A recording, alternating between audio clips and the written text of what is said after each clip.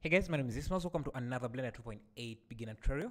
This time we're going to be looking at the spin tool in Blender 2.8, and this is a very useful tool when you're making things that are round. And let's see how we can do that, how we can use them. So just let's begin with a plane like this. Maybe rotate it 90 degrees like this. So in Blender 2.8, now the spin tool has its own interface. Yeah, let me show you how. So if you go to edit mode, the spin tool works on everything, works on vertices, edges, and faces. So let's begin with a face. And so you will find it in the tool panel here, and it's this tool here, icon here, and you can see it has these interactive icons here that you can use to control the spin. So if we just use the plus here, you can see it just extrudes your selection in like a circular form, and the spin will be the spin will use the cursor point as your pivot point. So if we put the cursor here, you can see also this also moved, and now when we drag this, you can see we are spinning that like that, and you can see we have the interface here. We can increase the resolution of our spin, or the number of segments or steps. So the more you increase it, the more curved or the more polygons you will see, and the more curved it will be. You can also increase the angle here or reduce the angle, or you can just use because I've already confirmed the spin, so I can't use these controls anymore. But basically that's how it works. The cursor point will be the anchor point for the spin, and you can use those control points to control the spin. So let me add again a plane, extrude this.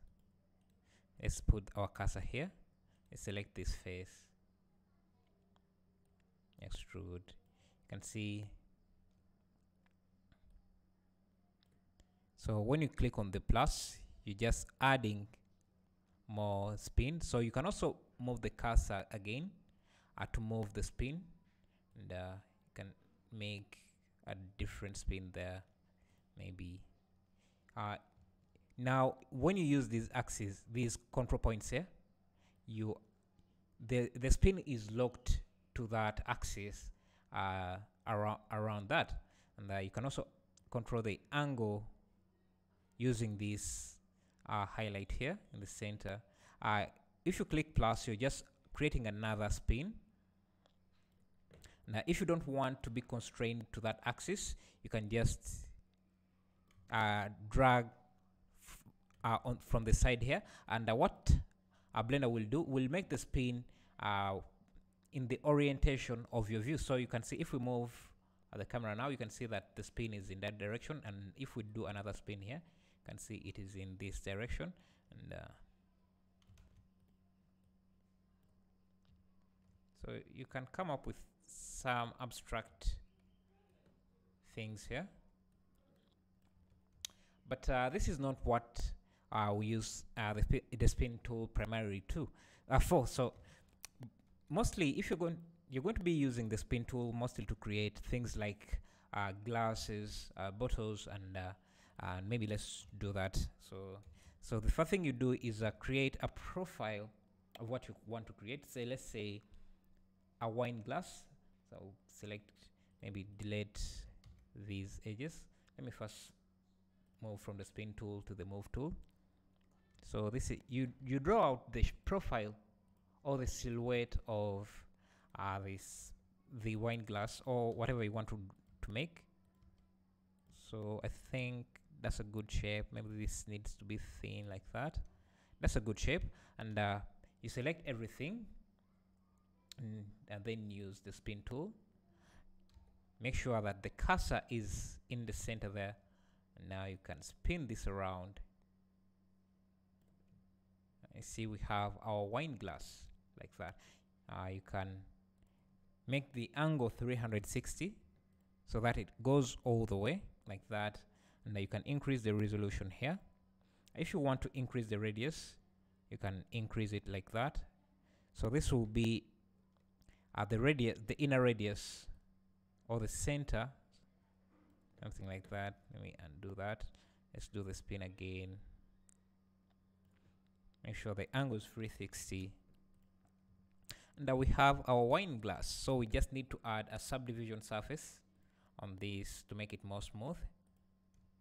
And also go to object mode, turn on smooth shading. I see we have our wine glass. Very easy. It doesn't take us even more than a minute to do.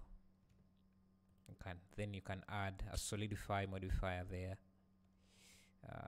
Let's give it some thickness. Let's apply the scale. You can give it a shader. Let's go to shading. Give it a glass. And if we change to cycles,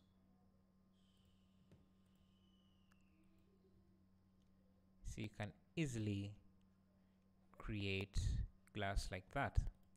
I just need something in the background to show the refractions. So let's get environment image, HDRI.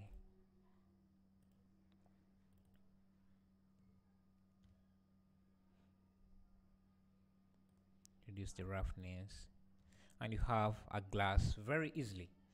You can also use it to make bottles. So you just, again, let me just show you the steps again. You just create a plane, rotate 90 degrees. We only need one vertex to draw the profile. So the bottle can be like, I don't know, whatever shape you can think of. And then select everything, use the spin tool. Okay, make sure that if you're making the spin in a different angle like this, you should use this plus to make the rotation locked to that axis. Make sure this is 360 degrees. It is, if you want to increase the segments. So whatever you create, make sure that you can be as detailed as you want with the shape you want to go for. Let's add a subdivision surface. If you're seeing this here, it's because you have doubles there. So you just select everything, W, remove doubles. Make sure you are in vertex mode, otherwise you won't be able to see that remove doubles option. So if say you are in edge mode and hit W, you won't see the vertex remove doubles option here. I think they changed it for 2.8, but so you can see if you go to vertex mode, you can see that option now. Remove that. So the doubles come about because when you're making the spin, let's undo this. When you're making the spin,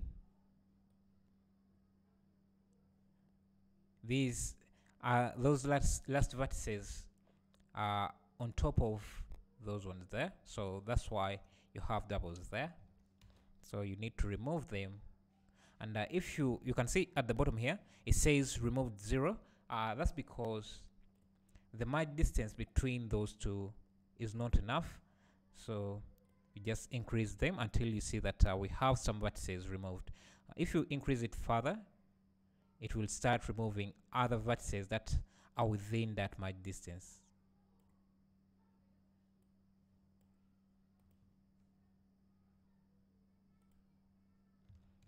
Now when we add the sub, you can see we have that. Maybe we can recalculate normals. We have our bottle. Yeah, thank you. Make sure to leave a like, subscribe, and I'll see you in the next video.